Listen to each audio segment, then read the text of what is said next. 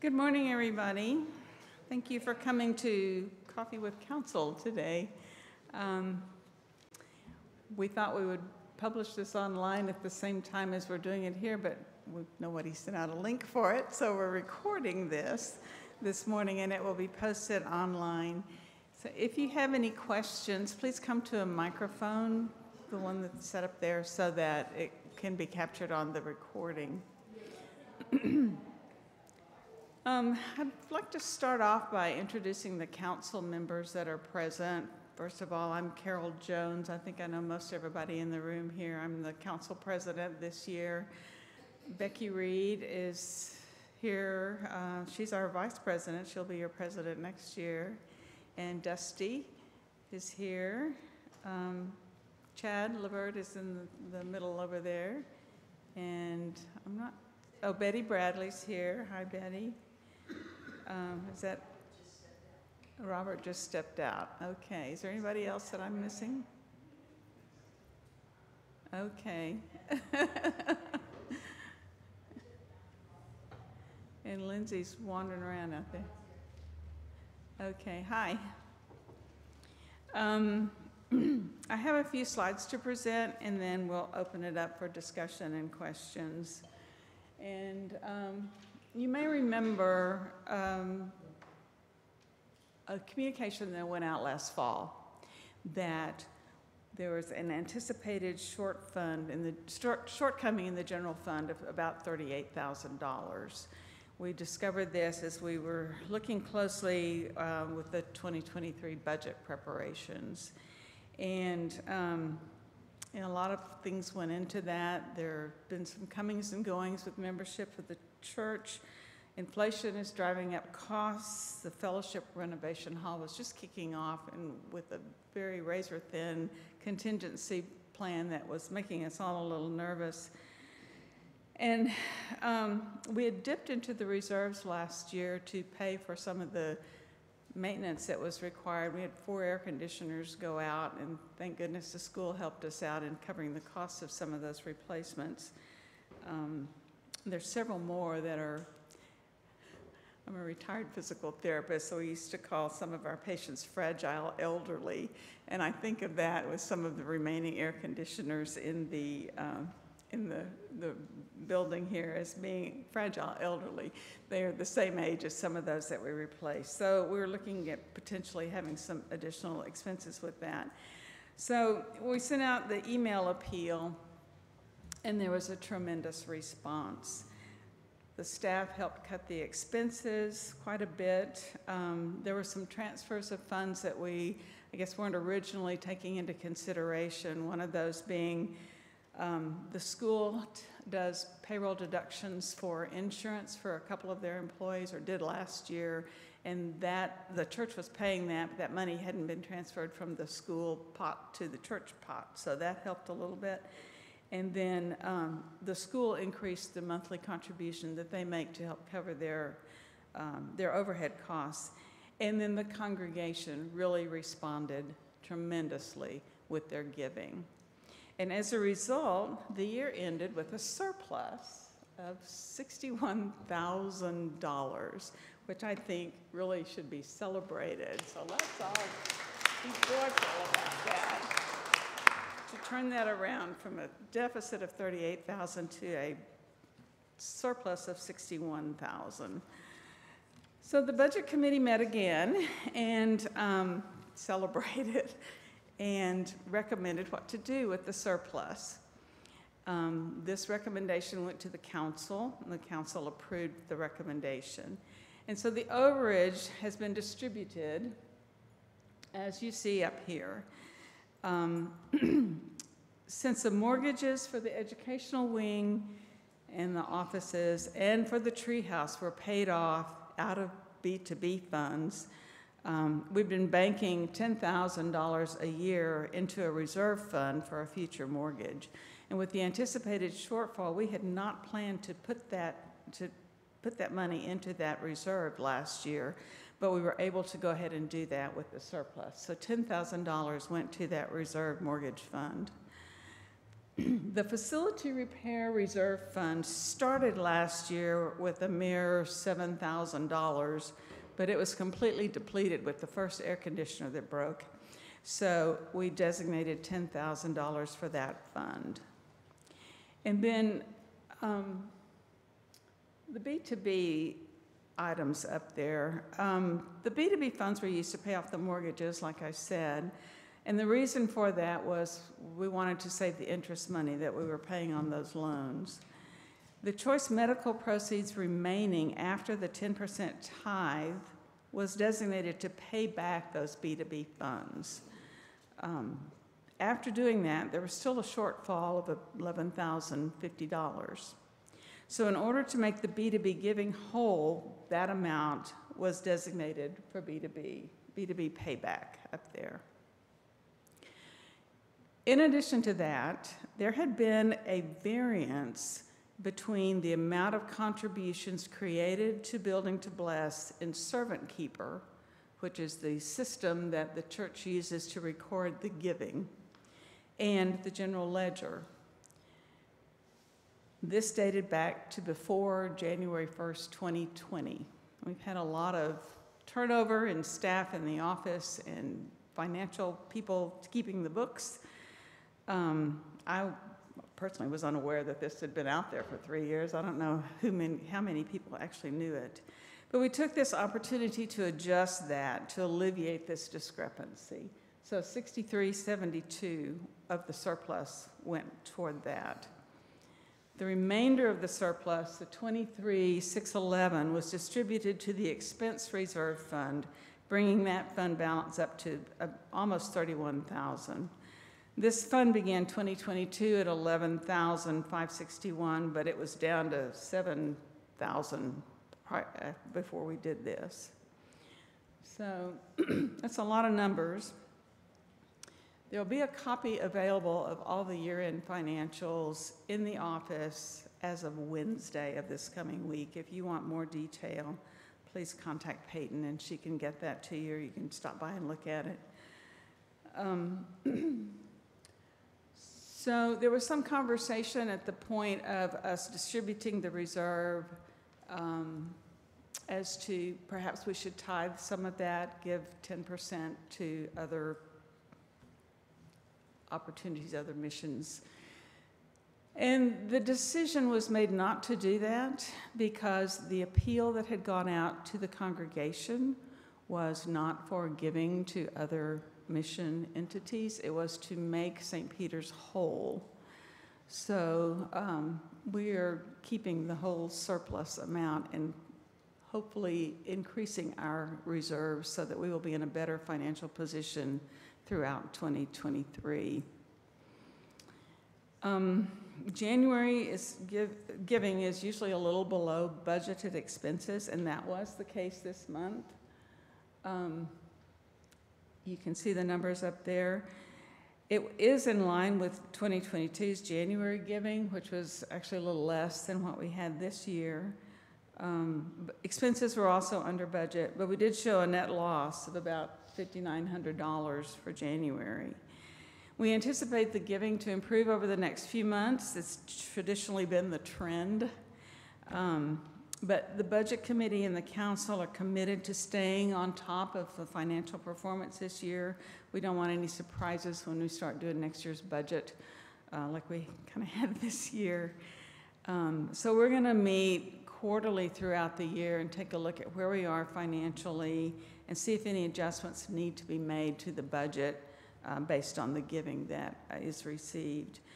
And we do recognize that this congregation is a really generous group of people, and we appreciate the commitment to supporting the ministries and the staff and our facilities here at our church. So, moving on from financials, the council met on February 4th to set goals for this coming year, and the focus areas we agreed on are the next batch of slides that I have.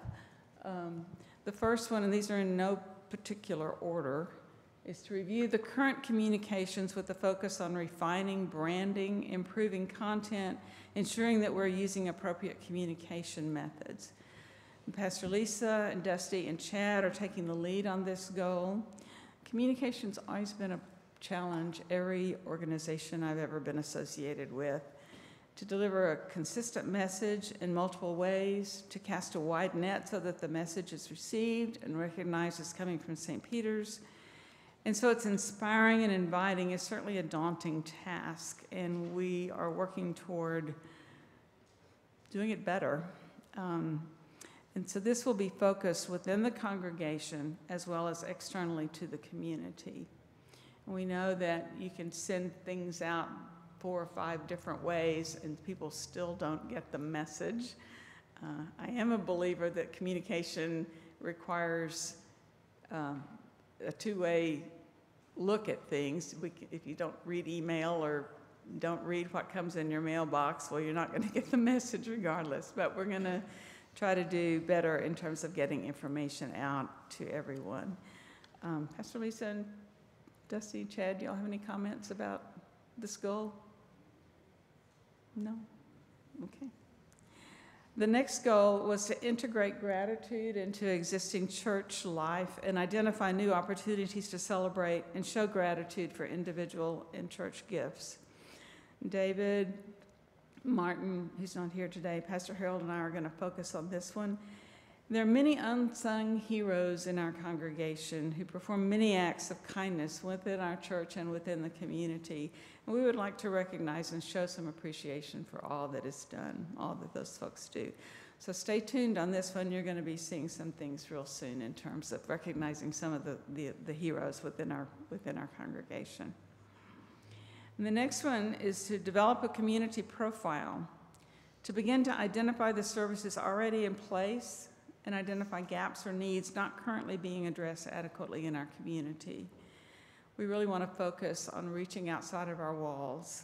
The lead team has been working on this. Becky, with close coordination with the lead team, is going to pull this all together with us. There's a lot of agencies providing services. We don't know who they are or how to access them.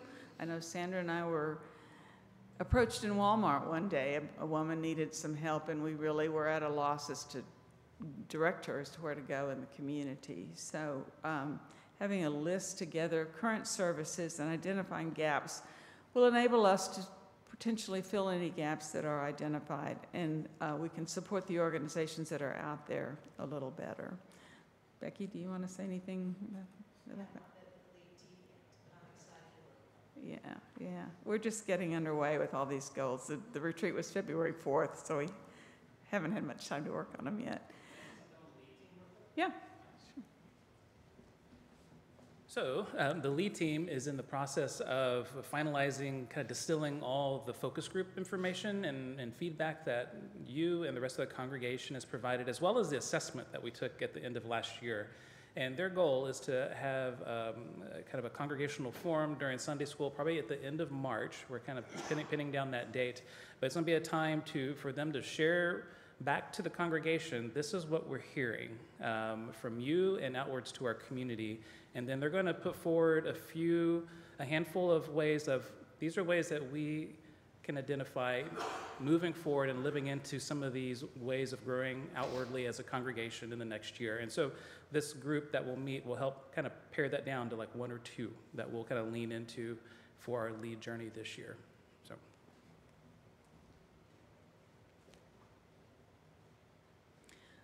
The next goal was to curate and capture faith in action stories to share with the congregation and those interested in how God is on the journey with us. Pastor Lisa and Betty are going to lead at this one. Hearing inspirational stories of others helps us to get to know one another, builds a stronger faith community, and helps us to all more easily tell our own stories. So we're looking forward to this. Do you have no comments? Okay. Okay. So that's about all the slides I have. I hope this will help you understand what we're going to be focusing on this year and what we've already been doing. And so I will open it up for questions.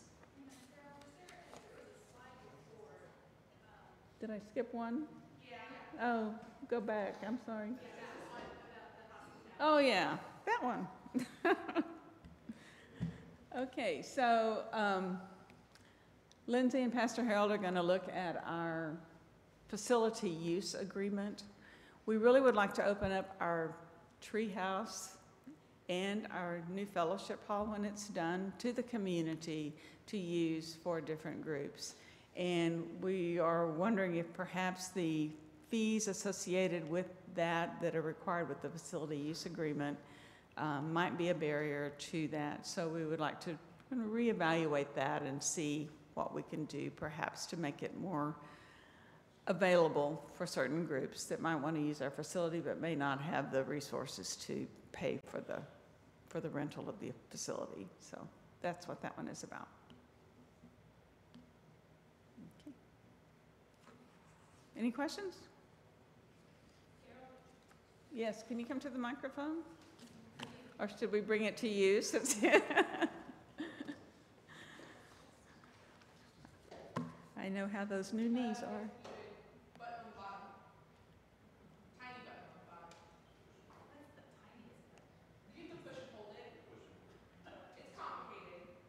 Test, test.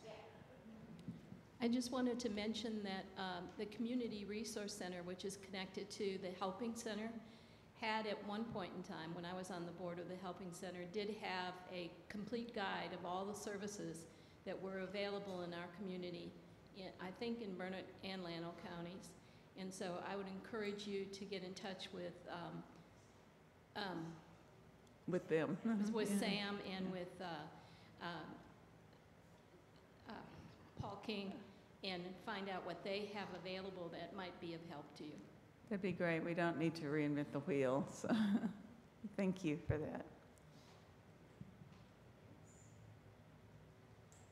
I had a question, but I have a mic back here, so.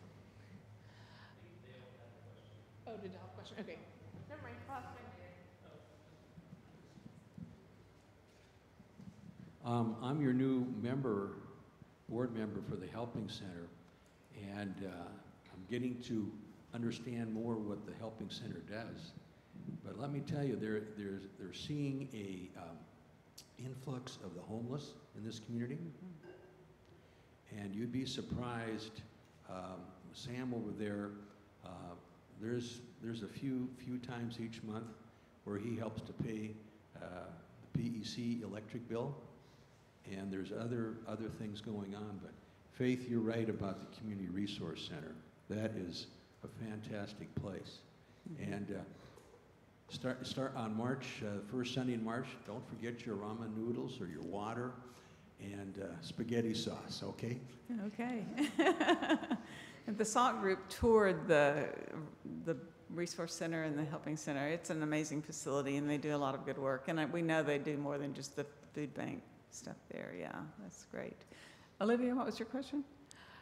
It was in regard to the surplus. Was it taken into consideration that the 2023 budget was set up to operate on a deficit? And like, I may not understand how all this works, but. We did balance the 2023 budget eventually. It took us a long time to get there. It was a very interesting and exasperating process for me personally. But we did manage to balance the budget. So in the 2023 surplus, the 2022 surplus needed to be accounted for in 2022, according to Lori. She's not here today, but we couldn't just roll that surplus over into 2023. Yeah, like I said, I don't really understand how the budgets work, so. Yeah. But that makes sense. Okay. Thank you. But so the 2023 budget will be relooked at. Yes. Given that, because we actually did have a transfer of funds coming from 22 into 23 to cover what deficit we were expecting from this year. Or there were money in 23 that was to make up for some of the loss in 22. So yeah, we had to get through this surplus and getting that out, but there will be a relook at 23 now. And we were going to do that at the end of the first quarter, so, which will ease up some of the tightness of the 23 budget, we're hopeful. I am speaking from the planet Other. I have been evaluated as being negative in some of my conversation about my family as well as yours, St. Peter's. I have to say again, though, that when you were talking about making St. Peter's whole and that the congregation had not been asked to contribute their funds to any place but St. Peter's, I was thinking of what Jesus said when the guy said, "I'll follow you, Jesus, but I got to go bury my father. I'll follow you, Jesus, but I've got to go do this first. I'll follow you, Jesus, but I've got to do that first." And I think, for me, that's what I hear we're doing.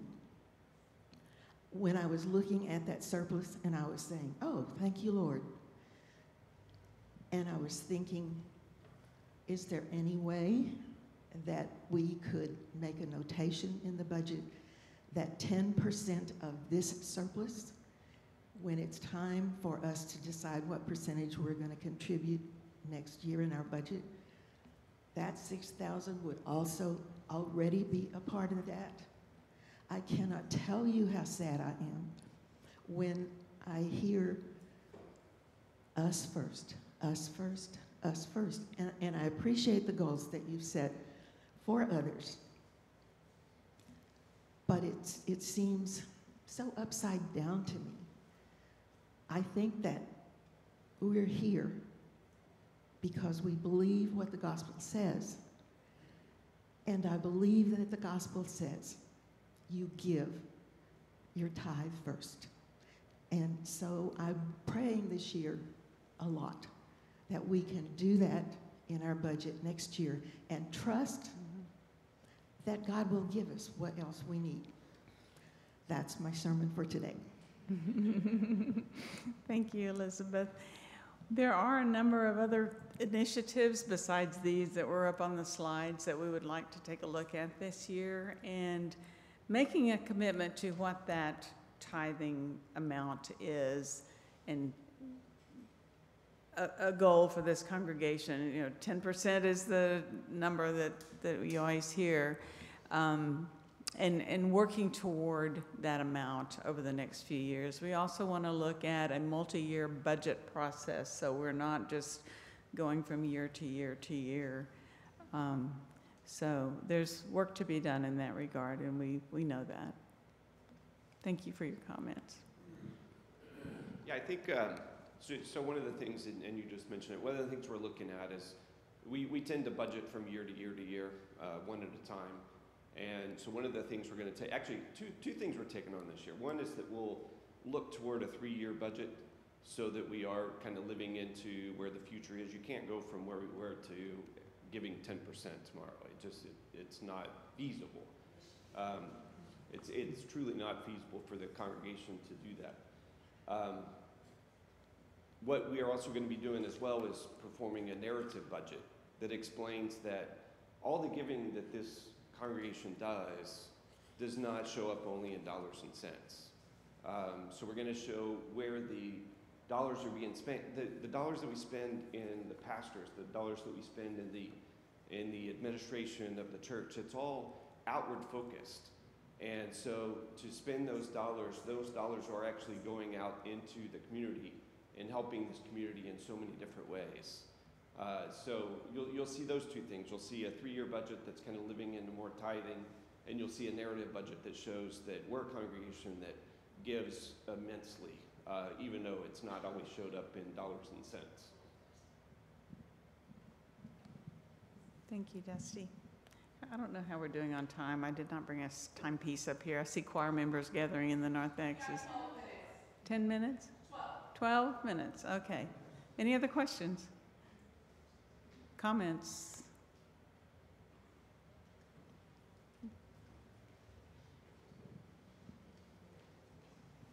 Well, first of all, I just wanted to add one more potential resource talking about the Helping Center. There's also the Hill Country Crisis Network, with Kevin Nauman and his group, so there may be some resources there as well. And then also, I just wanted to express the gratitude that I have for everybody who is here and for everybody who is serving on council. It's a lot of work, a lot of stuff to go through, but I just wanted to give a rousing round of applause for everybody serving on council. Thank you very much. Says the past president. Thank you, Lynn. Anyone else?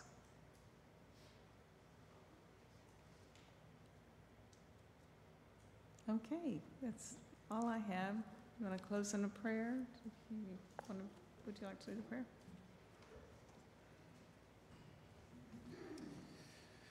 Well, in true Lutheran fashion, the Lord be with you.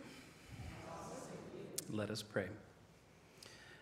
Great God, you put abundance in our life beyond measure, and we don't know what to do with infinity oftentimes.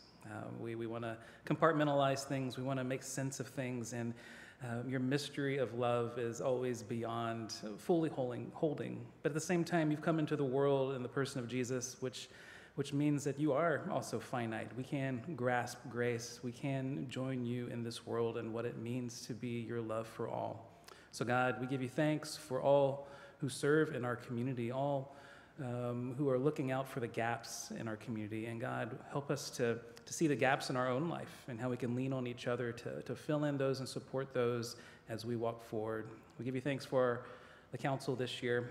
We give you thanks for you, of our congregation. We give you thanks for holding us together and calling us together each and every week to be strengthened by your word, to be strengthened by your meal, to go out and be your body in the Highland Lakes and beyond.